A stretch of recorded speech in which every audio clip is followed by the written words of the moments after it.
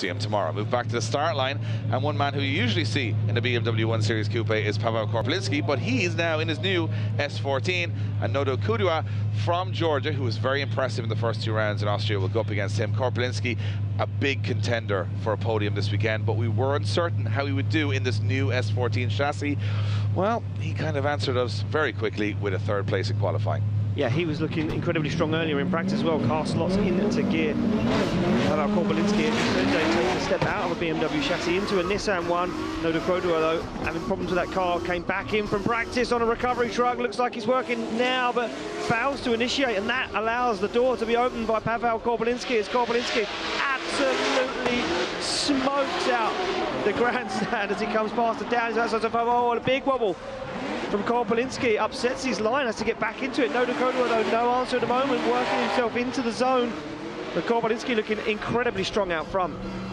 Yeah, from my perspective, I was about to say Korpulinski's got this one sewn up, and then that wobble on the decel zone, you know, will play a big hand in what the result is here, because it did upset the chase driver. If you watch the initiation here, Korpulinski perfect, Kodua in the middle of the track, and Nodo just in the wrong place there, and he's on the inside of the circuit, not what the judges want to see. He does tidy it up from there, but just towards it, he gets up on the curve, Korpulinski, it messes up his line. He sort of, I wouldn't say fully straightens up in the middle, but he wobbles big time, and not the perfect transition. And you can see from Kodua's point of view, he's kind of in no man's land behind, having to kind of make an adjustment.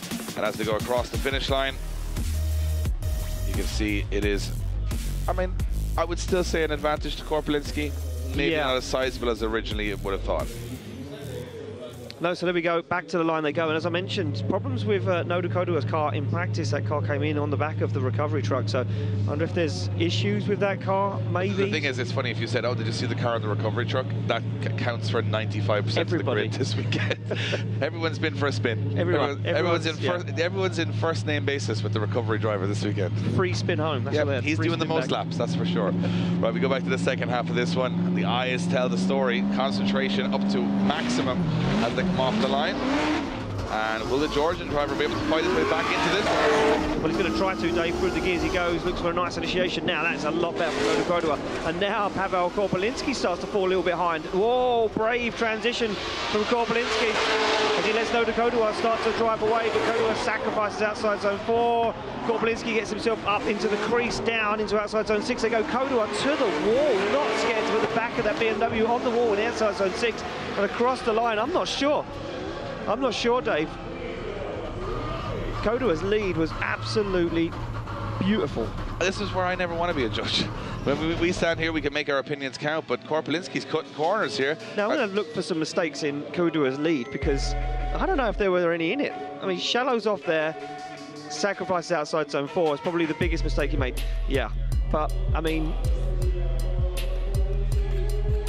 you got to remember that, you know, there is a very big mix of drivers and machinery here, but the level is high across them all. They've all been to finals before, they've all been to podiums before, but who's going to go to the top 16? It is Pawel Korpulinski getting the call.